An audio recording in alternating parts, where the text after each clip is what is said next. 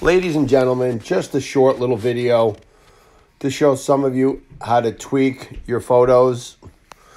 When you open up photos and your library opens up and you open up your photo, some of you may not know there is an edit button in the upper corner. If you click on the edit button, you can always hit that magic wand, which will do an auto, and it does a nice job. But just quickly, if you go to your exposure, it's set for the most part. Your brilliance will have an effect, especially look at the sky.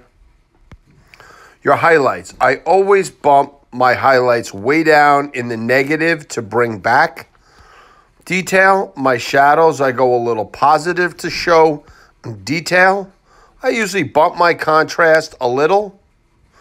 Brightness can be played with if you want. You've got black point and you can increase your saturation just a little, which boosts your color. Vibrance can come up a little. And lastly, I always like to warm mine a little. And the one last thing I like to see on all photos is if you go to vignette, it's called, and you put this little dark ring around it.